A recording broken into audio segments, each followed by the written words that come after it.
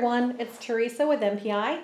Today I'm going to show you how to pair your Castle's MP200 with your USAePAY software.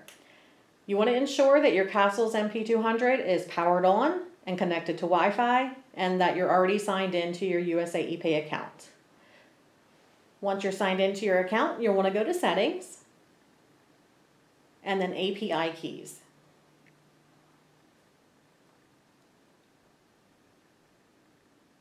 You want to add an API key and you're going to name it. We can name ours MP200. And then you also have to include a PIN number, 4 digits, so any 4 digits is fine. Then you're going to scroll to the bottom of your page and click Apply.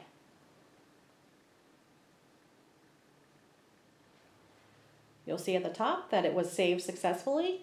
You're going to go over to Device Manager.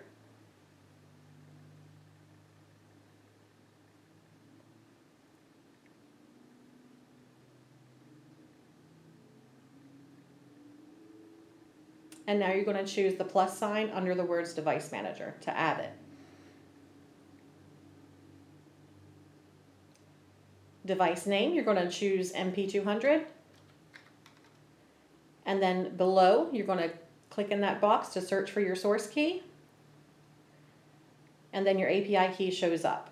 Now you're going to click Register. And on your screen, it will show a pairing code. This is the pairing code that you have to enter into your Castles.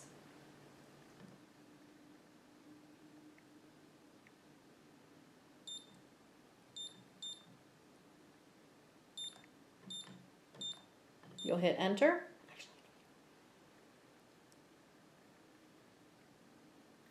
And then you'll see on your screen on USAePAY that your device will show a little green circle. This means you're connected. So now on USAePAY, you're going to go to Transactions.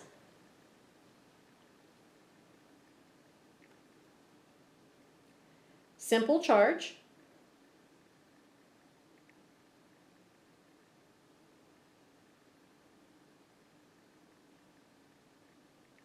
And then in the box by Simple Charge, it says Manual right now. We want to pull that down to your MP200.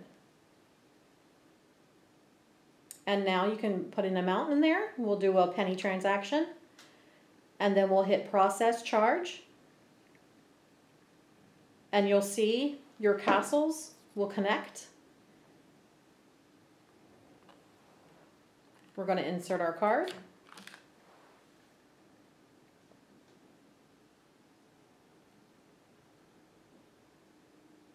And you'll see we got a decline message, which is what we were expecting. Your USAePAY also shows that the transaction is declined. You can hit Return to Transaction or New Transaction. And that is it. That is how you pair it.